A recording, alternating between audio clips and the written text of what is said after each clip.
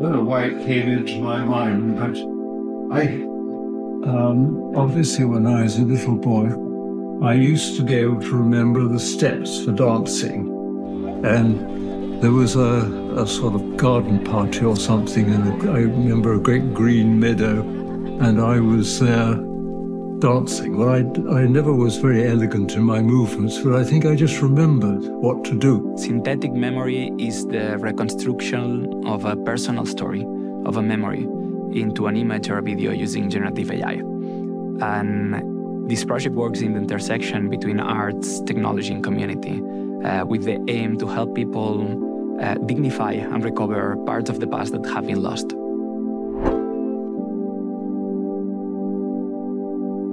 Essentially, synthetic memories was born at the intersection of two questions. The first one being, how can technology preserve memory? And the second one, how can AI serve the common good? And so one of the first things that we decided to do is bring those two universes together, seeing how AI can be a tool of mediation to represent and document all these undocumented memories.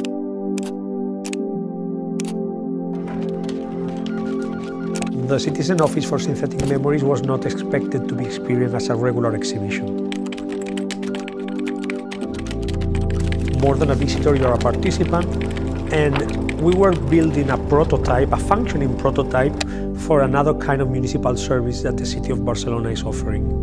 Through the online interface, you can book 1 hour in which the team of the office will be helping you to recover a memory. First, you are welcome in the office, and then you sit down in a one-to-one interview with a prompter and an interviewer. We always start with this simple question that is, what is your earliest memory? And from there we start to jump from one question to other, kind of driving the conversation into building up stories. We transform them using generative AI into a series of images and videos that then are exposed to the person, to the participant. And then you can see there is a kind of clear reaction to it. Sometimes it's like super fast and someone says, yeah, that was exactly like this. But sometimes it takes more time and they say, no, the wall on the end, it was not green, it was brown, or it was not during the day, it was during the night. And then you fine-tune the prompt until you get to an image that the participant can say, yes, that's how I remember it. Interrogates the notion of what is a memory. We are trying to turn these memories into objects, and these objects are actually becoming artifacts for debate.